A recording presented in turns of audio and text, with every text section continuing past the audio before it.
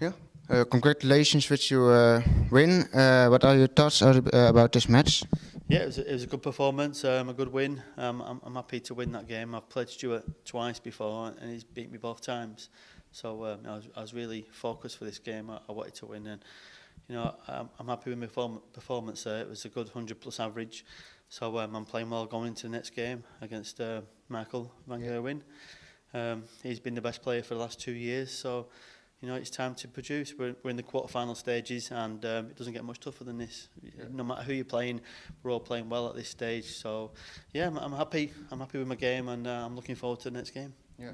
Last weekend you played in Wigan, Thursday night at Bournemouth.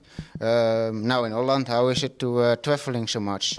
Yeah, it's tough sometimes when we're playing at night and then we're up really early and travelling again. But you sometimes it's part of your own success. If you're doing well, you're going to be in every tournament. So it is tough, but I wouldn't change it because it means I'm in everything and I'm playing well. So yeah, it is tough, but long may it continue. I'm happy as long as I'm playing well and successful. It's good for me.